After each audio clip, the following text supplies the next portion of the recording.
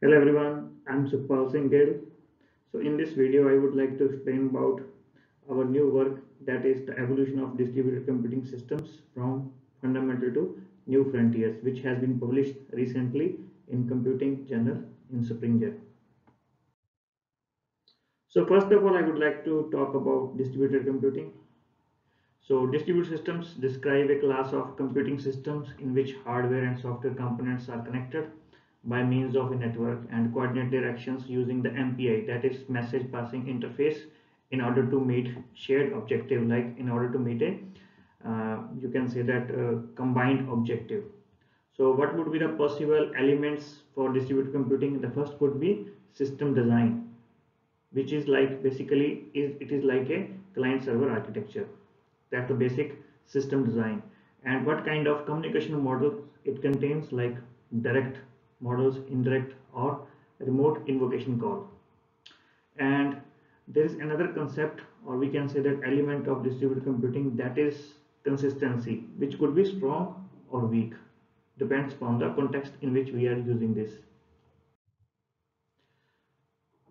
So as you can see in this slide, we have two different types of paradigms. You can see centralization and decentralization. If you can see it here, and it has been clearly seen that how systems and how distributed computing has been started as decentralized. Here you can see clearly. So it was mainframe, and then it has been changed towards the decentralized. And recently, you know that cloud computing is very famous, and you know, so it is basically a centralized system. But here new paradigms are coming, like fog computing, so going towards decentralization. And the very latest paradigm is edge computing, which is also going towards decentralized. So that is how things are changing from centralized to decentralized. So in this slide, I would like to talk about trends and observation that we have noticed in the previous 2 decades. So let us discuss some diversifications of paradigms. So we can take an example of World Wide Web, which has been invented 2 decades ago, almost 23 years ago, in 1999. And another thing, or we can say another fundamental technology, such as TCP, IP, and HTTP protocol, that has been created in long time ago, and those platforms have been used to interconnect various heterogeneous platforms, and they have also provided a we can say that also provided a single you can say that mechanism through which we can build the future paradigms using these existing concepts. And the next thing I would like to talk about architecture evolving from centralization to decentralization. So if you can think about, so like the fundamental mechanisms such as scheduling, slow scheduling, fault tolerance, and monitoring, which is also very important for the computing systems, and the creation of new paradigms, which has been result to improvement in these basic or not fundamental mechanisms such as schedulers, to ensure that they are capable of effectively operating within the new set of system assumptions. Like if you can talk about how it was working in the old systems, and these days we are working with the modern systems, and how these mechanisms are perfectly fit for the modern systems. So majority of paradigms we have seen in the previous figure predominantly are decentralized except cloud computing. So this is a very important thing. So this slide clearly shows that you can say that the time between system conception and creation. Conception means when this concept was we can say invented, and the creation when the system was, or this concept was actually developed in the real time. So from this figure you can see this for various paradigms like mainframe, cluster computing, cloud computing, fog computing. So most paradigms are conceived and created sometime within the 3 to 10 years. So means most of the paradigms has taken 3 to 10 years from conception to creation. So now I'm going to talk about future of large scale computing. So you can see this in the past how this paradigm has been shifted from cloud, fog, edge, serverless and quantum computing, which has been recently started using at very basic level. So which could be also very useful maybe in the coming decade. So at the end of Moore's law indicates that by 2025, so you can see in next 4 years or 3 years, the chip density will reach a scale where the heat dissipation and the quantum uncertainty make transistors unreliable. So this is also very important thing which we need to think. And the next thing is sustainable autonomous vehicle operations by making the custom operating systems and applications. How we can make it more sustainable? That could be also a challenge. And the next thing is hybrid schedulers, so capable of multiplexing centralized and decentralized architectures. So this is how you can use both decentralized and centralized architectures together. How you can make the best use of both the architectures. And the next thing is, if you can talk about agility, so the future distributed system must be adaptive to the you can say to the environment changes. So any type of changes can happen, and how your system could be agile or ready to change according to the environment conditions. That could be also a very challenging thing, but when we achieve it, it could make these distributed systems more reliable and more flexible, and it could be more adaptable in these kind of conditions or these kind of environment. So now I'm going to discuss about how generalization can be defined against the specialization in terms of distributed computing. A system paradigms are designed to be generalizable. So generalization, it could be useful for different we can say IoT applications through the interfaces to handle wide variety of operational conditions. So this is very important. So because conditions are not same everywhere, it could be changed and the scenarios, so at the cost of performance and efficiency. So we can make a trade-off between the cost and efficiency, and it should be more focused on creating more specialized and adapted distributed systems which could be useful for the particular application, and it should be more suitable to a particular task at the expense of generalization and portability. Portability means like when this you can develop the general system and how this system can be used for the different environments. So your so it should be portable, and you can move from one place to another place and use for another we can say that another scenario or another condition. And increasing customization of microprocessors, operating systems and power management techniques. So if you will do the customization for power management techniques, then you can also achieve some extent like sustainable cloud computing. That could be also a benefit. Similarly, we have to think about microprocessors, chips and operating systems. And the next important thing is GPUs, so and NPUs, like neural processing units inside and outside of data center, and the creation of cluster resource schedulers, so especially for the deep learning. If this could be developed, and this could also solve the many problems. So these kind of future weakest and large scaling system should be developed, and which must contain these kind of you can say that characteristics, which could also make it easy for the future data center in terms of efficiency or in terms of the performance. So another important thing is complexity at scale and the role of academic research. How we can uh, use our academic research to develop the future large scale computing systems. That's also a very important thing. So increasing difficulties in handling, we can say that unseen emergent behavior means unpredictable things, unpredictable errors, unpredictable faults, anything which could happen during the execution of the system within the massive scale distributed system. So we have to think about, because systems are getting very complex, and how we can deal with these kind of unseen emergent behavior, and it must require rethinking well-established assumption for the system mechanisms. So our systems are running based on some assumptions. So how we can think about what we can change, so that what we can improve, so that we can deal with these kind of sudden you can say that certain types of errors, certain types of uh, any like different or emergent behavior which could happen while the execution of the large cloud data center. So the next thing is with the rapid uptake of new technologies. So you can see that technologies are coming every day, and these days deep learning and reinforcement learning is what very important, and most of the computing systems are adopting uh, reinforcement learning or deep learning to making the scheduling decisions.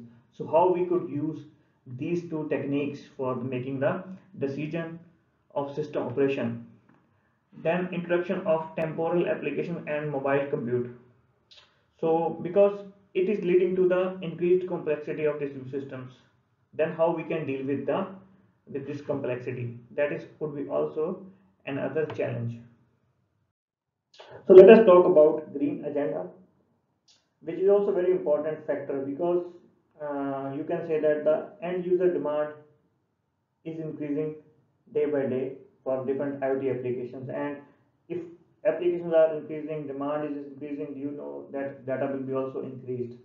So in some regions you can say that data is like a exabyte, which has been led to the development of exascale system in 2020, and it will be also lead to the eventually zetascale, which will be also available by 2035, in next 13 years. So what kind of challenges it would have? The first is power requirement. So uh, you need a power to run these systems. So you need large amount of power, which is required to run these kind of cloud data centers, large scale systems. And the important thing is how ICT is consuming.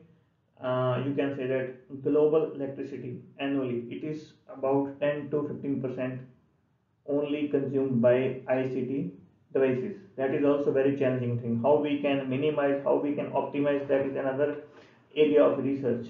And creation of ever larger systems through efficiency improvements due to the rebound effect that causes even greater demand and consumption. So that's very important. We have to think about this.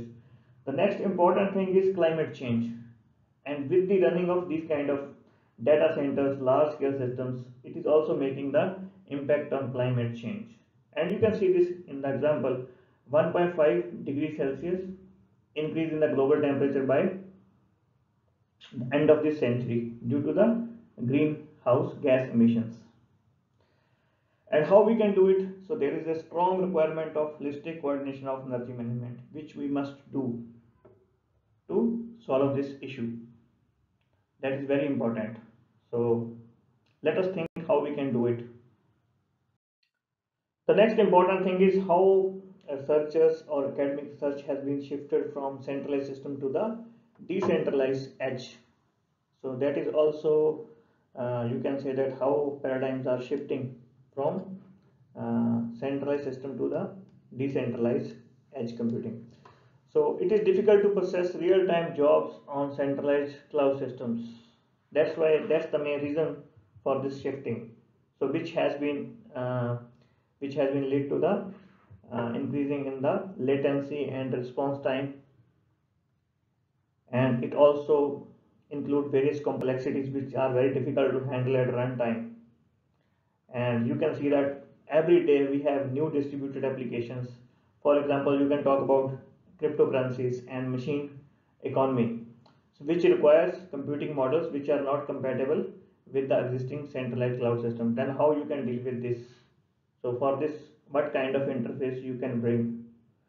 And the second thing is decentralized edge systems are very effective at processing user workloads immediately on the powerful edge devices without the reliance upon the large cloud data centers. Means they don't need to send it to the cloud, they can process it within the near to the user on the edge servers. So that's also very important thing to reduce the latency and response time, thus reducing round trip communication times at the cost of reduced computational performance. So that's how we can achieve the performance in terms of latency, response time, and you can say communication time as compared to the cloud computing or as compared to the centralized systems.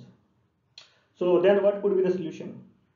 So solution could be federated learning, or we can say that collaborative learning. This could be the solution, but how? So basically federated learning is a machine learning technique to train an algorithm across the multiple decentralized edge devices or servers holding local data samples without exchanging them. So this is very latest thing researchers can use to achieve this. That could be also a good option. The next thing could be distributed green computing. So like rapid growth in the large scale distributed application servicing paradigms such as big data analytics, machine learning and IoT, and which leads to increased energy consumption and environmental pollution, which can make an impact on the climate. So for example, you can use deep learning for the GPUs, distributed learning. Like you can develop the distributed learning clusters. So how you can do that? So first thing you can do is effective energy management, aware scheduling policies. How you can develop? You can use some AI technique to predict the workloads, coming workloads in advance, and then you can develop based on that data. The second thing is you can develop some new technique which can manage the resources holistically. What kind of resources? It could be processor, it could be network, it could be memory, it could be storage. And the important thing is cooling. For cooling, you have two options. One is you have to improve the energy management or energy aware source management techniques for cloud data centers so that they can consume less cooling. They need less cooling. And like how they can do, maybe they can turn off the idle servers, but then you have to think about the serverless computing or scalability, cold start latency, various things you have to think about. The second thing is you have to provide more cooling to maintain the temperature of cloud data center. These are the two options. And if you want to do this, how you can enable the sustainable cloud computing and how you can use brown energy and renewable energy together. That could be the also a research challenge. And uh, how you can enable sustainable computing while thinking about the maintaining the quality of service at runtime. That could be also option. So like that could be also a challenge, like how you can develop the system which can take care of sustainability and reliability simultaneously. So there are many more issues and challenges we have discussed in the paper. You can go through the paper and you can find the more research agenda, research areas in which you can work, and you can say that to develop the modern computing systems which could be we can say that more power efficient and cost efficient.